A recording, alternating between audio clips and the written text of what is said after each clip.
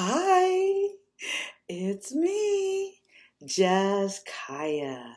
Thanks for coming back. We're on episode 3, season 3. Okay, so this is my real life according to me, Just Kyia. And it's a nonfiction presentation of my life. Okay, so we're going to continue on. Okay, so we're back in LA. I told you about the girl at the high rise apartment. Okay, so at this time, primos have been, yeah, we're going to just jump right in. Primos have been introduced into our life. And like I said, back in Vegas, Kenny started smoking cigarettes. Okay, no. I don't even indulge even when I'm drinking now, or then, now I'm being then. So anyway, so Primo's got introduced into our life, and then a couple of his friends that he grew up with. Nice guy. One of them kind of reminds me like a Snoop type figure. He kind of tall, slender, and just kind of him. And then he was one of the people we were smoking primos with. But it really, you smoke a primo or whatever, and then you just want to smoke another one. It didn't do much for me. I kind of like, just having my drink. Okay, so we're going through that and we're living in the apartment. And then Kenny doesn't say it, but I can tell he thinks that his friends, his male friends, hit on me. And they don't. They didn't. And he wouldn't necessarily say it, but I can kind of tell that is his demeanor, his disposition, or whatever. Okay, so they never did, and I never did with them either. Okay, so as time goes on, we're in the high rise apartment, and remember when we had that big earthquake? I want to say all this was like 92. It had to be right at the beginning or the end of 91. We had that earthquake and there was a lot of damage in our apartment, like a lot. We were up on the 4th floor and the apartment was a newer one, so we were on a roller, but everything was just kind of damaged. So FEMA came into effect. I don't know how I found out about it, but then I applied for FEMA, got approved. It took a little while, but in the process of this, yes, we're losing our apartment for not paying rent again. So anyway, but this money is coming through. Not really, I don't know, not really like an eviction, but okay, you ain't paying rent, you gotta go. I never, or we didn't try to stay somewhere we knew we owed rent, we wasn't gonna be able to pay. Okay, it's time to go. So so I already got approved for the FEMA. I think it was like $4,000 or something, but I hadn't got the money yet. So he's like, let's go stay with my mama. Where? Oh, no, I'm good. No, I'm good. And then by this time, I was trying to get a job as a CNA at Long Beach Community Hospital. So remember in Vegas, I did the end. They kind of talked myself into that job, but I was only there a couple of weeks, bam, bam, 1, 2. But okay. And now they're calling the CNA and they're describing it. So I'm trying to get this job over here and go live who, with, where, and to what? Oh, no, that ain't going to happen. So at this point, I decided to go live in a hotel, like a motel, actually a motel. And he wasn't having it. So he went and stayed with his parents. I'm not going. Sorry, can't, won't, Might be a homicide. You set me up. So anyway, so he goes there and I go to the hotel, fine with me, And I always try to make sure I have a little money put up, nothing, but it was enough. Got my hotel room, and he over there, and I'm trying to, and I know I'm claiming this job. I'm about to get this CNA job. So as I'm in the hotel, so at this point, Kenny is actually going through the process to get hired on an RTA. So it was kind of a vigorous thing, but it was very promising that he was going to get this job with the RTA. Okay, so he there, I hear. So as time is going on, I'm in the hotel room, and I'm having like my little drink, and I'm in there by myself, just chilling. It's all good, but I hear the girls next door, and they kind of coming in and out, and I'm kind of looking out the window, and I'm like, what they doing? It's about 4 or 5 black girls, maybe one white girl, but yeah, I can figure out that they're prostitutes, I'm sure, and I can hear them talk. The walls are thin, so I can hear something like they would get a call and go meet. They weren't walking on the street, but they would get a call, and it seemed like they would go meet the guy or whatever. However, that's what I took out of. So, so that was the first evening that I kind of heard that and recognized whatever. And then, so let's just say the second evening, I hear it going on again, and now I got my courage juice level. Then why is the lighting like that? I'm sorry. It's going to get better. I'm going to figure this. Okay. Anywho, courage juice level is going up. So I see it. I'm like, shit, what they doing? What? So I go next door. Hi. My name is Kyia. How are you? Good. I was like, well, I'm over here, and I'm figuring out I need to make some money. Like, is there, oh yes, you need to talk to, I don't know what his name was. Let's say it was Hank. I don't know I don't remember his name. But yeah, you got to talk to Hank. And he'll let you know what you need to do. Okay. And I never even asked them what they do. I knew they were prostitute. I was assuming it was sex, or whatever. Shit, maybe so, maybe not. I don't know. Let me just try to get a little hustle on. Let's check out some possibilities. Mm-hmm. So later on that same evening, after I spoke with her a little bit, and I'm back in the room, and I'm still just drinking, kind of looking out the window, checking them out. And then I don't know how long later, it was hours later, but it was the same evening, she comes knock on my door.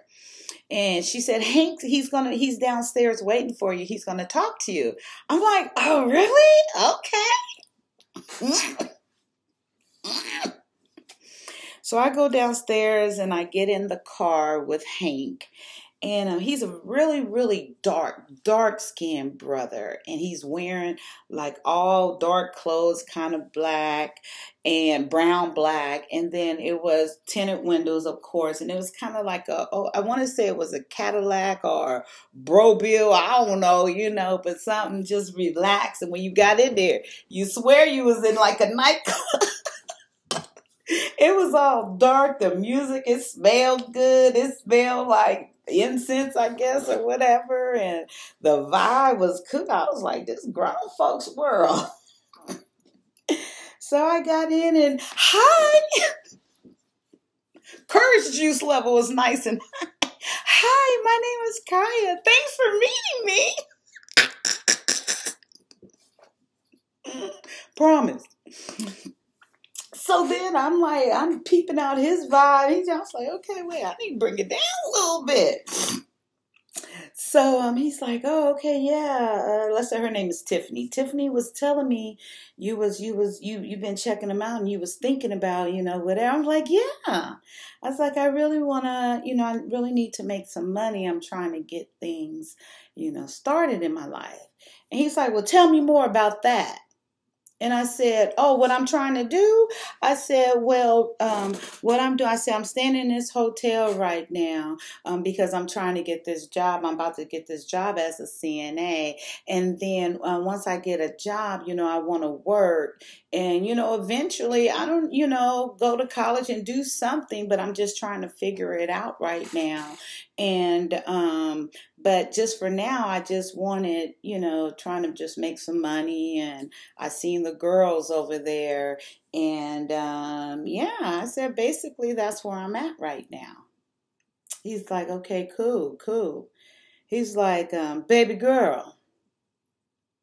He said, those girls you was talking to? I said, yeah. He said, they'll do anything for me. They'll do anything I tell them to do.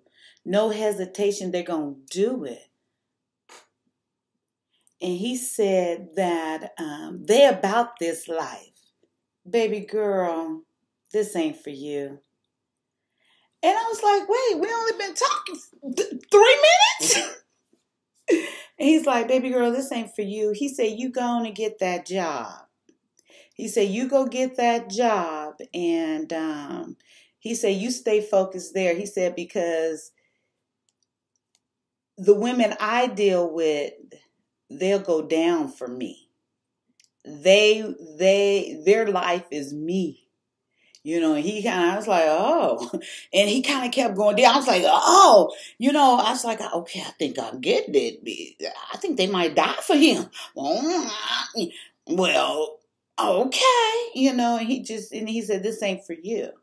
And then he got me something to eat, took me back to the hotel room, and he said, now you go get that job. And I never saw him again. I was in that hotel room maybe not even quite a week. And it was just that quick too. The girls were there, and I want to say maybe the next night, maybe 2 nights later, I didn't see the girls anymore. I never saw him anymore. And then maybe about 3 nights later, this is what happened. This is all in the same week because I wasn't there quite a week. So that happened. Amen. Thank you, Lord. So Kenny comes over. Let's say it was Friday. I don't know. I already got my check from FEMA. I put it in the bank. It was like a little over $4,000. Put it in the bank. And so at this time, waiting for the apartment in Long Beach, kind of looking for an apartment now because the money came through. It went to his parents' house, and he got his mom or whoever gave it to him, and he deposited it in the bank. So that was all in the same week. And so he picked me up that Friday. He said, let's go, hang out or whatever. I was like, oh, okay. And then at this point, we know we're getting ready to move. So I said, okay. So he came pick me up, and we end up going. At this time, the hotel is in Long Beach. So we end up going to Inglewood, the casino. So we in there, and he's like, well, do you mind if I get out $300 or I have $300 or something like that, and we're gonna go gamble and whatever. I'm like, okay, we ain't been hanging out I haven't seen him in a few days. Okay, so we there, and it's he not really himself, but it's cool. It's just okay. So we're there, however long, few hours or so. It's not going for us. I'm really not feeling it, and he's not really himself, so we lose. So we're walking back to the car after this, and then before we leave the parking lot, he goes, we need to talk. We? I don't have nothing to say. What? Huh? You got something to say? He said, I got something to tell you. I said, oh, he got something to tell. I have no clue. Okay. He said, that was all our money.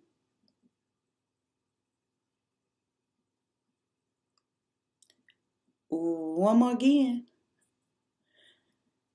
That was all our money. I said, what do you mean that was all our money? He said that was the last $300 in our account. I was like, wait, hold up, huh? And I said, no, we just got that check from FEMA, and then we're gonna go get the apartment in Long Beach, and we don't have no money.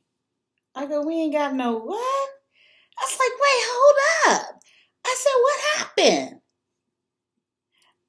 So my mother gave me the check, and yeah, I told you I put it in the bank, which I did.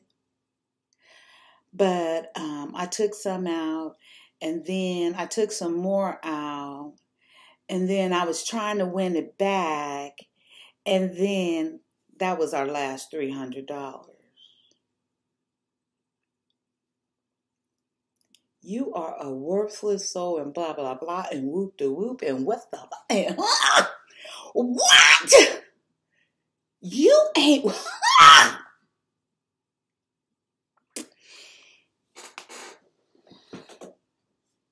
I said, take me to your mother's house right now. They live right, literally, you can walk right. We get there, and it's, I don't know, 1 o'clock in the morning or so. So they open the door. He has a key, actually, when we go in. I said, Dina, I said, do you know he went and spent all our money? He gambled all our money away where we supposed to blah, blah, blah. Oh. And I said, so what the hell? And I said, you gave him the check. And I said, okay. But I was like, wait. I said, this is what your son did. Well, you know, sometimes we make mistakes. Y'all deserve each other. Something wrong. I was like, hell no. And so I'm cussing him out, and I'm hot, and I'm just going, and he not really saying nothing, but I'm pissed. I ain't coming back to this motherfucking house. So she goes, can you calm down? My neighbors hear you. I said, I don't give a fuck. Oh, you need to tell him to calm down. You need to try to teach him. And blah, blah. And I'm like, what? So finally, I'm like, all right, I calm down after however so long. And I ain't coming back here. I ain't coming back here. I'll be damned. So this is Friday, so I need to go. So me and my mom, we're not talking. We kind of talking. I ain't coming back to this. So, okay, we're at 17 minutes. So the next day, I'm back at the hotel room. Whatever, nigga, bye. You gotta go. He back at his mama. And I called my mom. I said, you know, I just really, I need to come there. You know, I'm getting this job, and literally, I know I got the job. I think I'm starting that Monday or something.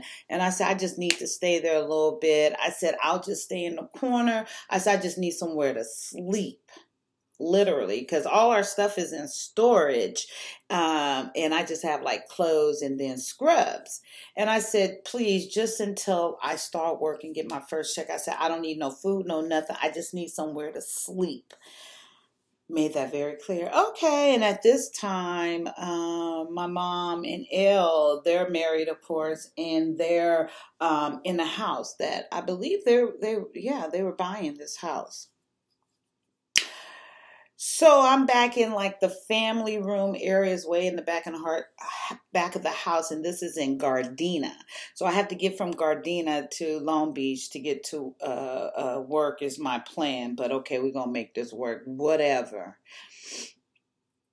So I go on to kind of tell my mother what happened about I got the FEMA money. He spent it, gambled it all away, and whatever. So she's like, wait, I was here for the earthquake and blah, blah, blah, blah, blah. She said, how did you get FEMA money? So I told her and told her about this. And I said, actually, I think the program is still going on. It was going on for a while. So she applied for the FEMA. She hadn't heard anything about it. So she applied for it and I told her what to do, whatever. And my bad, I told her how much I got. It's like over $4,000. So she applied and they came out and whatever it was, whatever the process was, okay, whatever. At my house, no, they did come out and look too. They did. So she ended up getting, I think, maybe not even maybe let's say $900 or something. She was pissed at me. She was really pissed at me that she only got $9,000 and why didn't she get more? And I'm like, I don't work for FEMA. I'm going to start being the CNA. I have mad at me. Okay, so then she kind of going off on me and it kind of escalated to where, well, I think you should give, I know you ain't got no money, but your stuff that you bought that's in storage. I think that you should give me a couple of, she always liked my furniture. I said, what? I said, why should I get, well, you're staying here for free. I said, I've been here maybe at this time 4 days. I don't know. Maybe a week because she had to get time to find out she was only getting $900. And I was like, I don't eat your food. Kenny brings me food. He takes me back and forth to work. Literally, I come here to go to sleep. And, huh? Well, that's how I feel. Me and Larry was talking about it. And we think you should give us like maybe one room of your furniture out of storage. I said, you crazy. I said, something wrong with y'all. Now I'm going off. And me and her, I mean, we're like, and I said, I will kick your blah, blah, blah, blah, blah. And she's like, I'll whoop your ass and whoop the whoop whoop. And she going at me. And I said, you know what and I'm just like, and we right here. So finally, L comes between us before either one of us hit each other. And I mean, we right there. So he finally, I don't know how long later, wasn't counting time, but he could have stepped in a little bit quicker, to be honest. Okay, but anywho, so he stepped in. I called Ken. I said, you come get me right now. I said, this bitch is crazy. I said, she won't blah, blah, blah, blah. And I told him. So, yeah, he came quickly. And I got my little clothes. That's all I had there. I never ate not one morsel of food there. Nothing. Come in, turn off the light, go to sleep. Okay, so anyway, I said, you need to figure this out. I said, I ain't going to your mother's, your parents. You need to go, something. Yeah, he showed up with his mother credit card because I'm like, I'll be damned. So anyway, okay, so then after that, go away. And then I wanted to, I told you about the pimp. Okay, money from FEMA. Okay, I told you that. Okay, so we're at 23. Okay, he spent all the money. Told you to go to his parents. Okay, I timed that perfectly. So we're at 23 minutes. Okay, so at this time, let's say he got me a hotel room once again, right by Long Beach community. So you kind of go through a process. So now I have my last interview to get the CNA job, which now they call it a CNA, Certified Nursing Assistant. Excuse me, Certified Nursing Assistant. Okay. 23. Okay, let's go on my interview with me. This is the final decision. You have to meet with like the director of like CNA. I think she's probably director of nursing, but CNA falls up under that. So, you take the little test and blah, blah, blah, pass all of that, and you go before a couple of people. So now I'm before the main person, and she makes the decision if I will get the job or not. I ain't never worked as a CNA. So the NA, all you do is kind of cleaning up poop. And you with old people, you like in a retirement home. They used to call them convalescent homes. They don't call them convalescent homes anymore. But now I'm in a acute hospital. That word here is key. So I go into my interview very confident. We just gonna talk.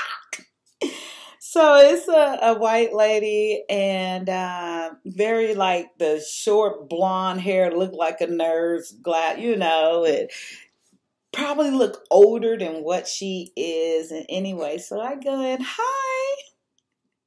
hi. So you're Kyia Dave? Oh, Kyia. At that time I was Smith. Kyia Smith? Yes, I'm Kyia Smith. I see that you're applying for the CNA position on our swing shift, 3 to 11. Is that correct? Yes, I am. Oh, okay. So I see here you have experience as a CNA in Las Vegas. Is that correct? Yes, that's correct. So, so you're comfortable working with our community of patients, and with this job and the task that this entails, correct? Yes, I do. So, you know how to do vital signs. I ain't never heard the word vital signs before in my life. So you know how to do vital signs and you know how to chart and document these things. Yes, I do. I sure do. Yes. So if I give you this position, you can demonstrate all of these things as a requirement to your position. Yes, I can. Yes.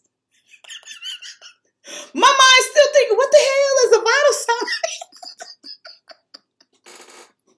sign? So, okay. So as I look over this, I see the facility in Las Vegas. That was a acute facility, correct? Yes, it was. It was acute. Mm-hmm.